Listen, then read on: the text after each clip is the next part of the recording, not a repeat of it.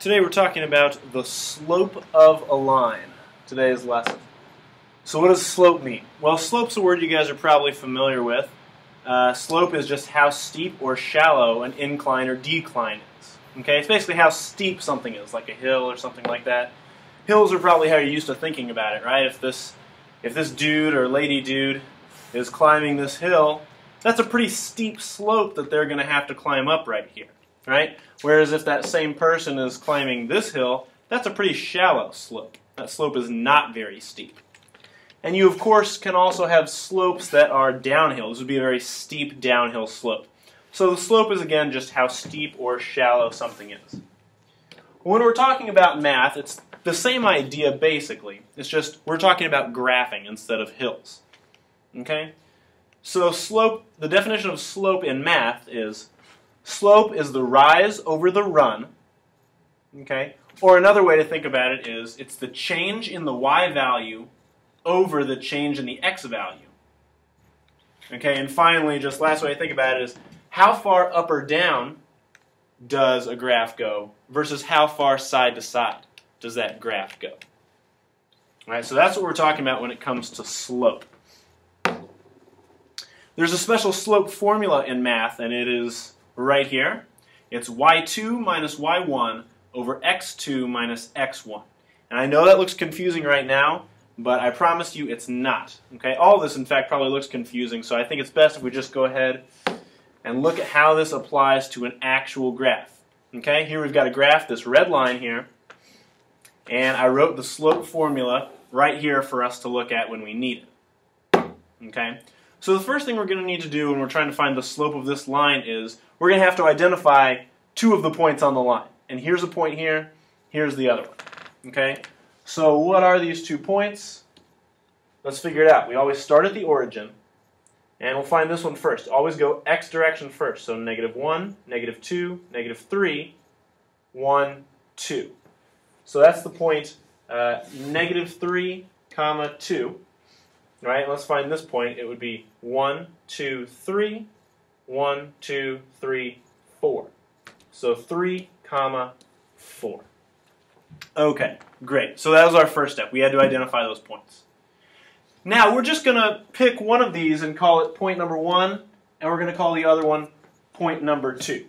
Okay, so let's call this one point number 1. Here's point number 2. All right. Now we've got all the information we need to go ahead and put these numbers into our slope formula. Okay, let's look again at what the formula says. y2 minus y1 over x2 minus x1. Let's start putting numbers in place of these variables here. Okay, so the first one we need to fill in is y2. Well, what that means is this 2 tells us that we're talking about point number 2. Okay, so on point number 2, we're going to find the y value. Well, here's point 2, and the y value on that is this 4.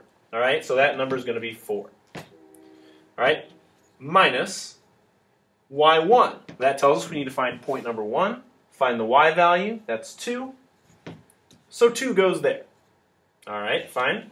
All of that is over x2. So find point number 2, find the x, that's 3, minus x1. Here's point 1. The x value is -3. Okay, so now we've set up our formula. Now we just have to go ahead and subtract. 4 minus 2 is 2. 3 minus -3, we have to add the opposite, and we get 6. And finally, 2/6 we can simplify down to 1/3, and that is the slope of this line. 1/3 is the slope. Positive 1/3. All right? All right, not too bad so far. Let's take a look at another example. Here we've got this green line,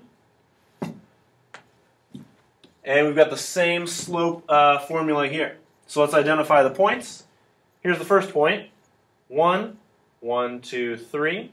All right, so this is the point 1, comma 3. And let's just go ahead and call this point 1 while we're at it. All right, and here's the other point. It's 1, 2, 3, 4. -1, -2, -3. So 4, comma, -3. And we'll call this point number 2. Okay, now we just got to fill in the numbers. y2. Here's point 2. Here's the y. That's negative 3. Minus y1. Here's 1. Here's the y. 3. Over x2. Point 2. Here's the x. Minus x1. Here's point number 1. There's the x. All right, now we've just got to subtract. Subtracting. We're adding the opposite. So negative 3 plus negative 3 is negative 6. 4 minus 1 is 3. And negative 6 divided by 3 is negative 2. So the slope of this particular line is negative 2. Okay, a question usually comes up sometime right about now in which people ask, how do you know which point is point number 1 and which point is point number 2? Okay, it's a good question. Let's take a look at that. I'm going to erase this. Keep in mind that our answer was negative 2. The slope was negative 2 here. And just for fun, we called this point 2 and this point 1. Let's switch them. Okay, let's say this is point number 2 and this is point number 1, and let's see what happens. Using the exact same formula, okay, this time y2 is this number 3 here. So it's going to be 3 minus y1, negative 3, over x2, here's point 2, here's the x, minus x1. Here's point 1, here's the x. All right, now this is what we've got. Adding the opposite, we've got 6, 1, again, adding the opposite. 1 plus negative 4 is negative 3. 6 divided by negative 3 is negative 2. We got the exact same slope. So there's our answer. The answer is, it does not matter which point you call point number 1 and which one you call point number 2. But you do have to pick. You've just got to pick. Okay? Doesn't matter which ones, just pick. All right. A few more quick ideas I want to point out here. I've got two lines up here. We've got this blue horizontal one and this kind of orange-yellow vertical line here. Okay? Let's start with the blue line. And let's find the slope of that real quick. Okay, again, first we've got the point here. It's going to be 0, 3. And let's call this point number 1. And over here we've got negative 1, 2, 3, 4, 1, 2, 3. Negative 4, 3. And we'll call this point number 2. We'll go a little quicker on the formula this time, filling the numbers in.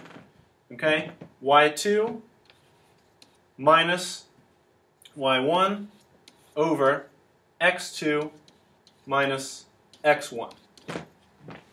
We subtract 3 minus 3 is 0. Negative 4 minus 0 is negative 4. 0 divided by anything is 0. So the slope is 0. That's fine. We can have a slope of 0. In fact, a slope of 0 is always going to mean a perfect horizontal line like this. Okay, the slope is 0. It's like a flat surface. Okay? Now let's look at the other one. This vertical line here. Our points are 1, 2, 3, 4. We've got 4, 1, and 1, 2, 3, 4, 4, negative 2. We'll call this point number 1, point number 2. And filling in the formula, we've got negative 2 minus 1 over 4 minus 4. Okay. Negative 2 minus 1 is negative 3. 4 minus 4 is 0. And you see we have negative 3 over 0. Now keep in mind that 0 divided by anything is 0. But any number divided by 0. So basically when 0 is on bottom, you can't do that. Okay? In math, everything blows up. It's terrible. And instead what we do is we call this slope, when there's a 0 on the bottom, we say the slope is undefined. This is the word that you need to use. Undefined. Okay? Undefined slope means it's perfectly straight up and down. Perfectly straight up and down. Keep that in mind. There's a big difference between the 0 being on top and the 0 being on the bottom. All right. That's all the information for today about slope. Make sure you answer the question that's in the description, and we will see you tomorrow.